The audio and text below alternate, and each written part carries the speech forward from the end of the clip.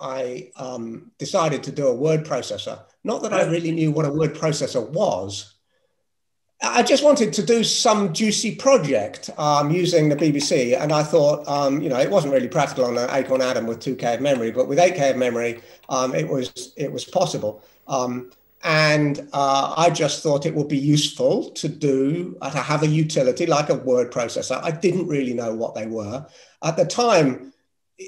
They were dedicated machines. You could spend £20,000 and buy this desk-sized unit, which had a built-in printer and a VDU and a keyboard, and that's what word processors were at the time. I just developed what I thought a word processor should be. The basic text editing abilities and cut, copy, paste, and rearranging, and word count, and later spell checking, and those sort of things.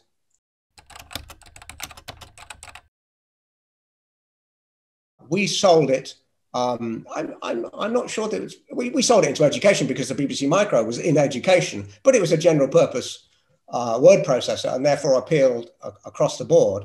A very large proportion of our customers were just general enthusiasts who had bought the BBC Micro.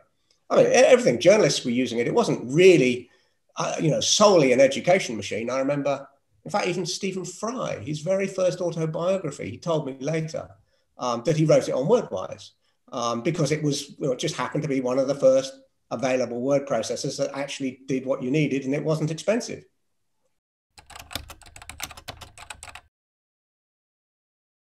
All of a sudden, because of the popularity of the BBC Micro, and we just started selling ridiculous amounts of stuff.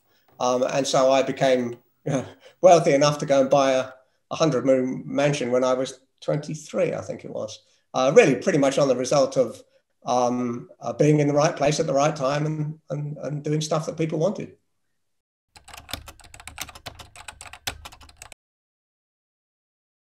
The BBC Micro was instrumental in everything in my entire career. My company was built on what became, the BBC Micro.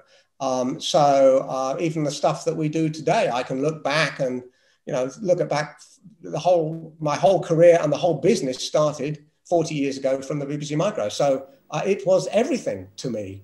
And it was just an interesting, what started just as a geeky hobby, became my business and my career, is all built on that. I think it's interesting when you look back is there were people who were Sinclair